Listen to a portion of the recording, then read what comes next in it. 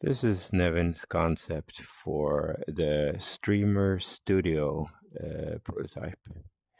So here I am in sort of a virtual studio for Twitch streamers.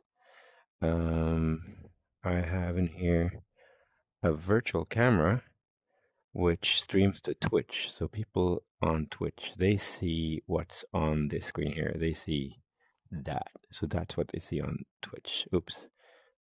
They see that with the chat and the screen.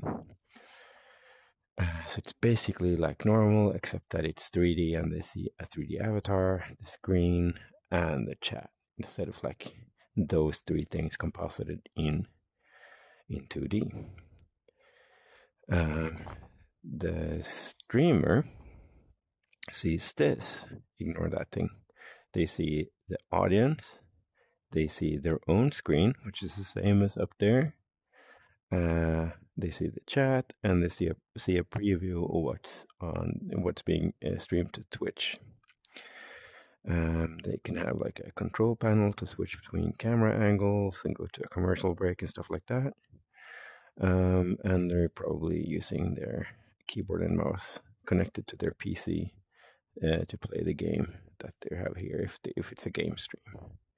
They can switch to another camera angle, so they can do like from here or whatever, do a pan, whatever. The audience, these people are connected through the Alloverse client, either on desktop or in a VR headset. So they are in here in 3D. They can sit in a chair, they can move around, they can talk to other people in the audience, whatever. But their audio is not, like they can't go up here, and they're not heard in the stream unless the streamer wants them to be heard. People who are in the Twitch chat but not connected through VR are also in here in the audience as like blobs or whatever, just to be so that they're part of the audience.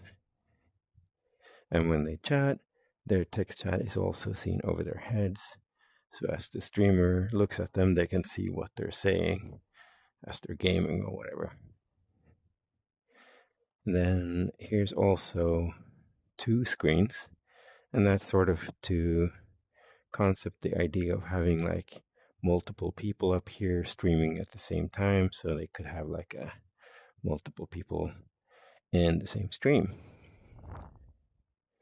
And as I said, I mean, this is an interactive environment, so like this user here could get up from their chair, and if they're invited, like get up on stage and sit here and talk about like Zergling rush attacks in StarCraft 2 or whatever, and they can have a conversation on stream, so they're like on camera.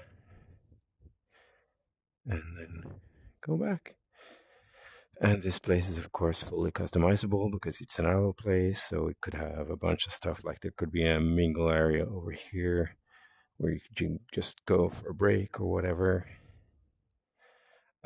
Any Allo apps can run here. So like if you want sound effects, that could be an Allo app. If you want like a cat to like walk around on stage, that could be an Allo app, or whatever the streamer wants to decorate their place with.